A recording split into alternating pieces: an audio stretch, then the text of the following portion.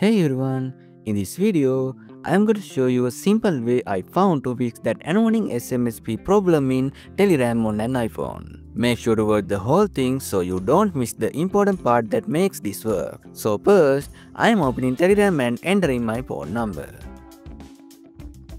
You can see it starts with 75, which is my Airtel SIM. After I entered my email, I get the code and I typed it in. And then you see it that SMSP windows pop up. Here's the fix. What you need to do is completely uninstall Telegram and then reinstall it from the App Store. Once it's installed, open it up again.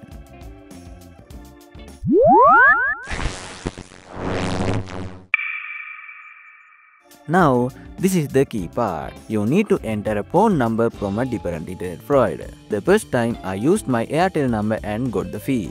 So this time I am going to use my dialog SIM. You can see this number starts with 77. After that, you have to enter a new email address, one you have never used with the Telegram before. And then you will receive the new code. Enter that code and you will see the SMSP window is just gone. You will get the code directly and you are in. So by switching to a new SIM from a different provider, it fixed the issue for me. This method worked for me.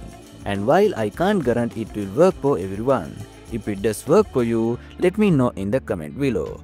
It really helps other people when they can see what's working. Thanks for watching.